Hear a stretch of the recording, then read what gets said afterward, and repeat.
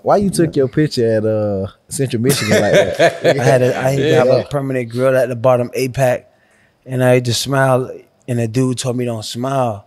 So he pissed me off so much. I gave him the meanest mug I could give him. I was really trying to scare him. We had just won a championship too in 2007 for the school. So for me, I wanted to really put some swag in the picture. I had grew out the pork chops. You know, I couldn't really get a full beard at the time. I was like growing it to like right here. So I hadn't gave him a crazy mug like. Download the Game Time app, create an account, and use the code CHEETAH for $20 off your first purchase.